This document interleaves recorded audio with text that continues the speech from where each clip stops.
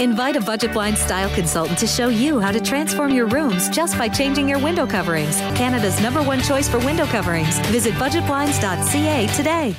And Moses joins us for a first look at sports on the desk. And now there's optimism around the Lakeland Rustlers women's basketball team. And as there should be, this is a team, if you remember last season, setting a program record, finishing with 20 wins and making it to the bronze medal game. They didn't win. Top 4 finish, not too bad. And of course, this year it's making everyone eager to get a head start on the new season. The season may be 2 months away, but head coach Chris King wants to get a jump on the new season. This is get in shape week, basically. For me, just kind of seeing where we're standing. We have 10 girls in right now. 2 are kind of doing training with residents, but we get a few good practices in, then do a little team retreat, and then next week continue with our conditioning. The Rustlers have 4 new faces on the roster, including transfers from south of the border. The first day was not too bad. I mean, I see myself compare it with all these other girls on the team. So, I mean, it's a big change as far as like switching from U.S. out here, but I think it's going to be a good year. The girls are awesome. It's easy transition because they're very welcoming and, help you out a lot. The gym, I'm a little out of shape, but I'm ready. I'm ready for season. I'm ready for the team. I see we're going to have a pretty good squad this year. A team that has key returnees like Tori Dugan. The Aussie had an outstanding first year and will look to build on that this season. Last year I was adjusting to the culture, homesickness, and obviously I didn't know all the girls, so just to come back in and feel right back at home, I guess. Yeah, it's been really good, and so I'm expecting a big year. Worked hard in the off season, and yeah, obviously coach expects a lot out of us. We're hoping she can stay healthy for us. She was huge. And then obviously we have 5th year Cameo McCurley, who's been a conference all-star for 3 years.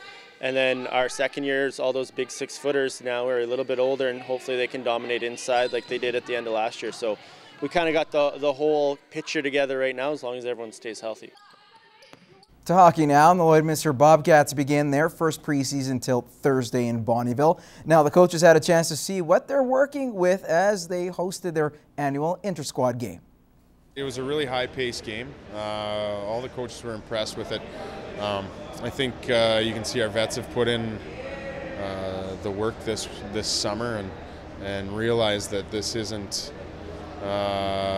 just because they were on the team last year doesn't mean that they have an automatic onto this team this year, and that'll be exciting to see as the guys kind of have some time together and to develop some chemistry amongst different line mates and combinations and stuff. So it's shaping up to be an exciting season. 40 players made it out to main training camp for the inter-squad game Monday, allowing the boys to get a taste of their first real action on the ice over the last few months. But now the team will look at the numbers and figure out who goes and who stays before their first preseason game.